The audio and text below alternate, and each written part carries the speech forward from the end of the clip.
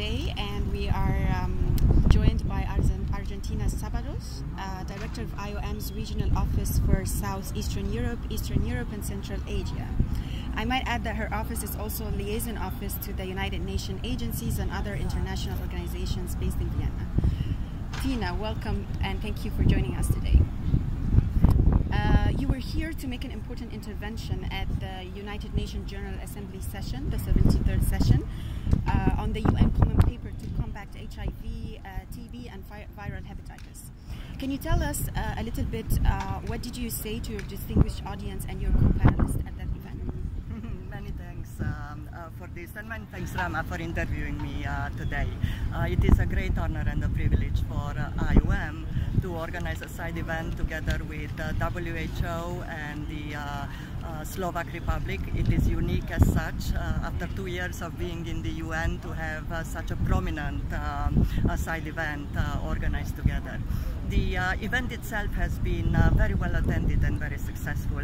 I was speaking about the Common Position Paper, which is a paper which has been borne by the regional UNDGs that I am part of, and also the paper has been signed by all the UN organizations, including IOM.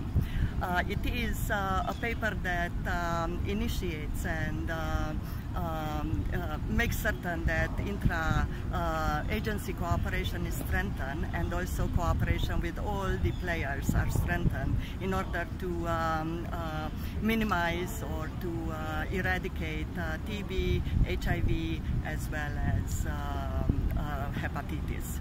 As such, it has been an eye-opener for all of us.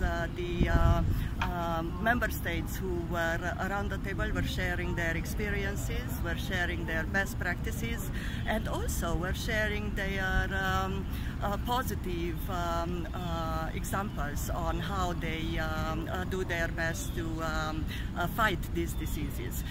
What I did here also is that they were giving their political support.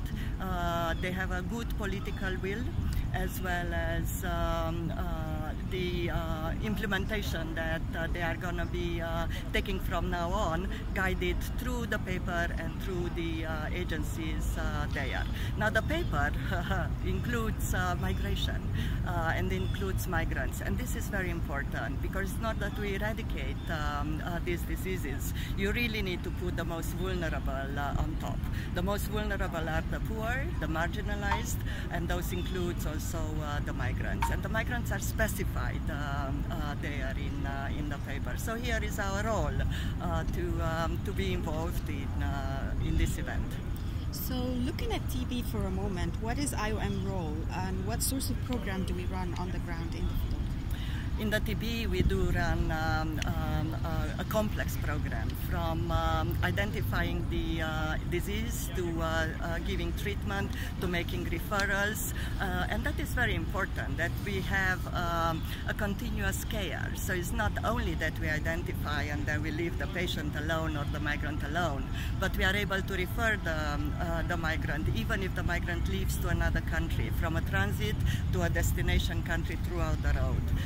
We do have a complex network of TB diagnosis centers all around the world, and it works superbly well, and it's very, very useful for both the migrants as well as the countries of destinations, those countries who would receive them.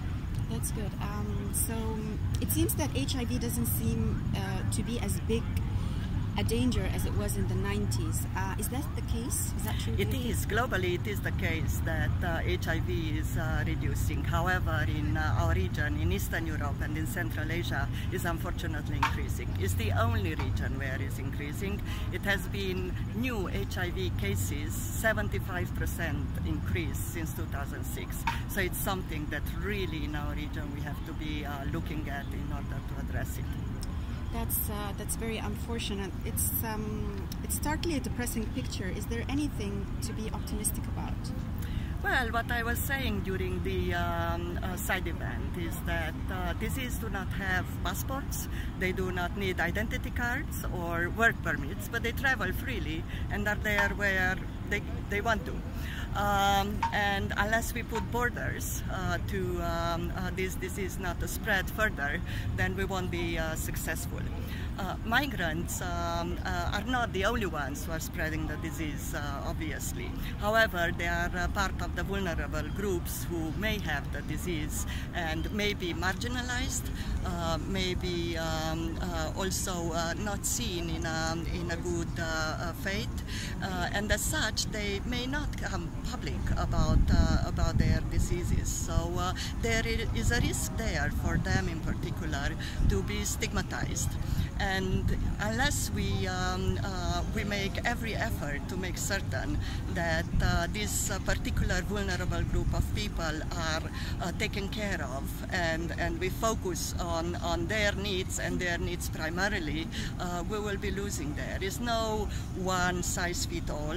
In all the countries the approach is different, and also it's not only numbers, it's human beings. So all the human beings are reacting in a different way to the news whenever they get bad news about their health condition. It is indeed true. Thank you. Thank you so much, Tina, for joining us from New York. Thank you so much. My privilege. Thank you.